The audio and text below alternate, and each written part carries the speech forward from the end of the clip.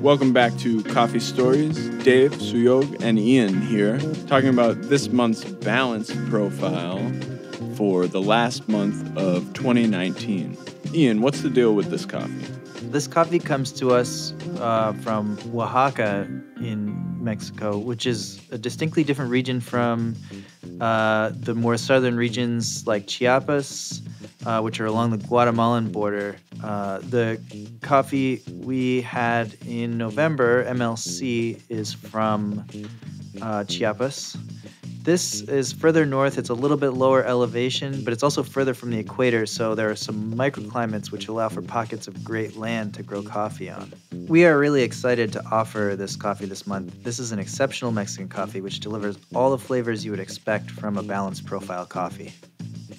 Suyog, what can you tell us about the producers and farmers at origin? This coffee, this particular lot, comes from a group of 150 farmers of the Sierra Mixteca cooperative spread around 5 villages in Oaxaca. One of the villages is where this lot is from. The name of the village is San Pedro Yosotatu. And this lot of coffee comes from 30 farmers who are mostly women and led by a woman whose name is Madalena Lopez. This lot is mostly made up of Típica and Bourbon varietals, which were once prized for their great quality coffee in terms of taste.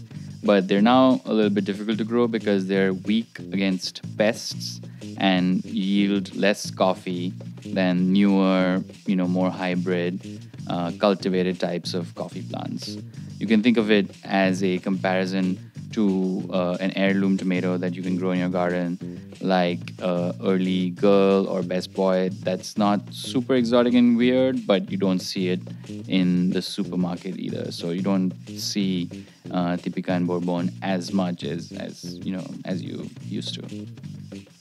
Ian, how did we get connected to this coffee on the sourcing side of things? This coffee comes to us via the importer Red Fox Coffee Merchants. They're a smaller importer that focuses on small lots in Central and South America and really good at conveying the strong bonds they have with farmers to us as their customers. While looking for Mexican coffees this year, Red Fox introduced us to some lots from the Santa Maria Yucuhiti area. And when tasting samples from Yucuhiti, we were really impressed by how bright and juicy the Mexican coffees were, which usually tend to be more earthy and base note forward. Tasting notes for this coffee are milk chocolate, peach, and floral.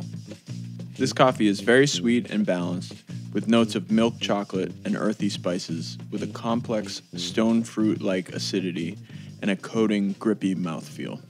We recommend brewing this coffee with a drip machine or a Chemex brewer to bring out its more acidic side. For more information about this coffee, visit driftaway.coffee/MYC. And be sure to check out the links in the description below for our other 3 coffees this month.